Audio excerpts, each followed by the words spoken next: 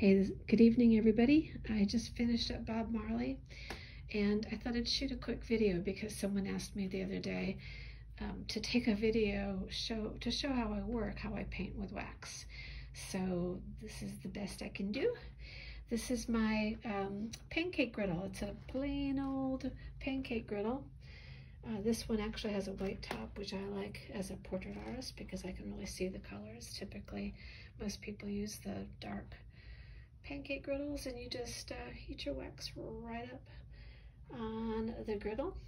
Each layer is fused using a blowtorch or a heat gun, and I also like to use this iron, which is actually a technique that I learned when I was living in Europe. With a heat gun, you can get some interesting effects that you can't get with any of the other fusing tools. I'm showing Bob Marley's hair to show some